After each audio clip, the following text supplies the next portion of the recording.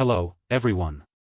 Warner Bros. Discovery CEO, J.B. Parrott, has announced HBO Max's groundbreaking initiative to crack down on password sharing, inspired by Netflix's success. Starting later this year and continuing into 2025, this strategic move aims to boost HBO Max's subscriber numbers by phasing out the prevalent sharing practices.